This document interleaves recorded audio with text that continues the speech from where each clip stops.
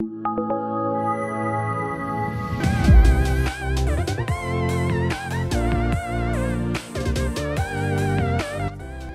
everyone, this is Alfred, and today we will show you how to use the X431 Pro 3, and this video is a basic vehicle diagnosis. Hope you guys enjoy.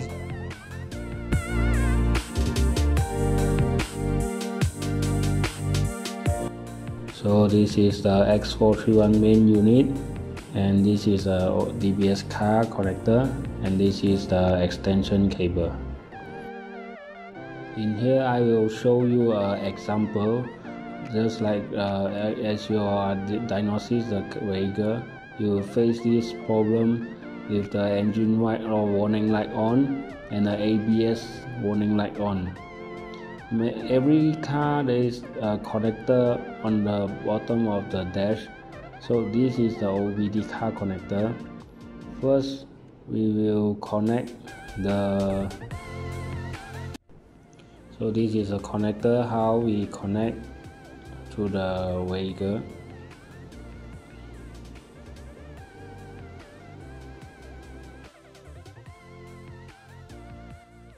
After you do the connection for the DBS car connector, so in every Pro and Pro 3 there is an icon in the tablet main unit as this X431. So after you hit it, you will see as your right screen there is a X431 Pro 3. So this is a screen main interface on this tablet. In here we will choose local diagnosis, and after that you choose this car model. This is Honda, and press OK.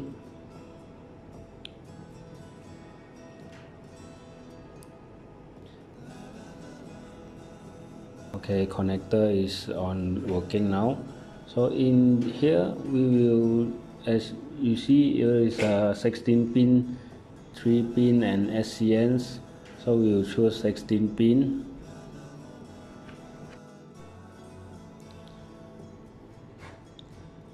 So the diagnosis tools, we figure out the VIN number for this vehicle, just like this VIN number. What the VIN number is? Vehicle identification number. As you see an VIN number, and scan tools will automatically detect this vehicle is Honda City. This, and press OK.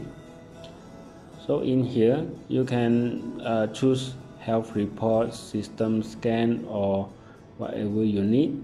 So as this case, the car is come with 2 system problem, so we choose health report.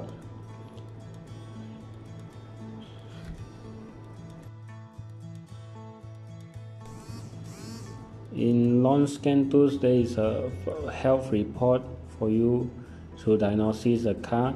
This is so good system because it can detect all the system, and it will figure out which is the problem system and which system is okay.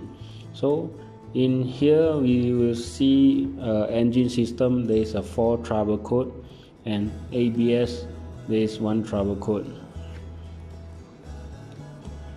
So in waiting for here, we can still hit the pause, and temporarily we can see this problem with the engine system.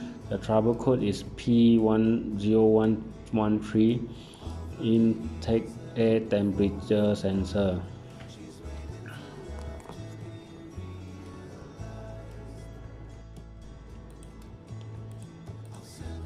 In here, the scan tools is not just show you the IAT sensor. Actually, the IAT sensor means intake air temperature sensor. So that's why in the front of it say IAT sensor, but behind it will let you know what's the problem if the sensor is circuit high voltage. So with this you can easy to diagnose the vehicle and you can troubleshooting it very easy. After this, when you see this icon at the beside, you can directly Google search if this diagnostic trouble code on Google. So in here, after you click the image, you can see what's the location for this sensor.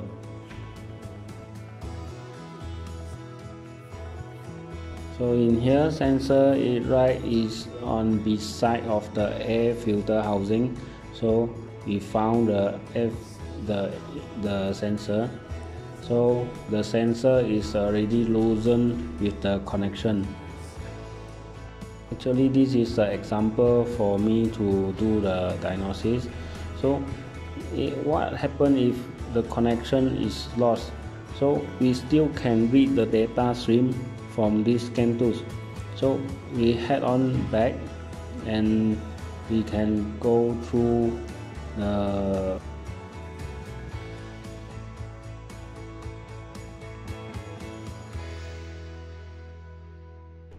read data stream.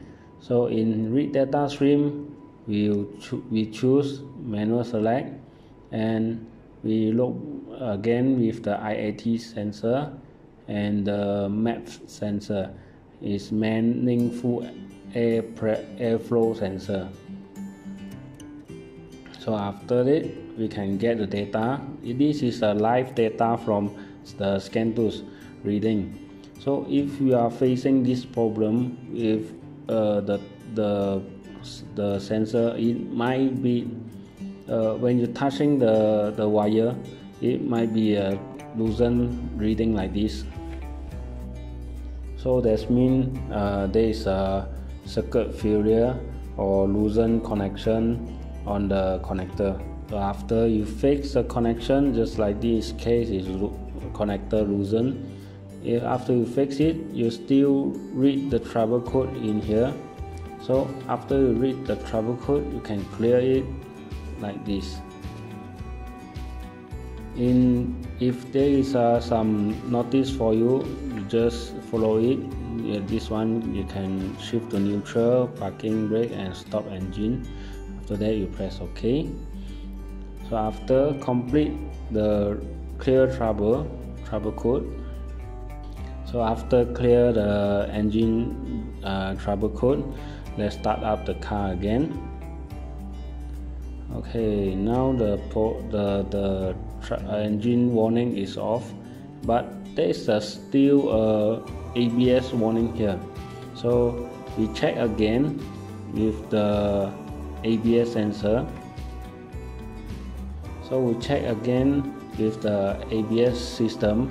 So in here we found out this ABS wrote down is PCM malfunction. The ABS system is telling us the engine is malfunction. So in here we no need to do any action, but we just clear the trouble code. In this health report, because you are in the health report, so you see there is a clear DDC on the right down area. So this means it will clear one click clear all DDC in this system.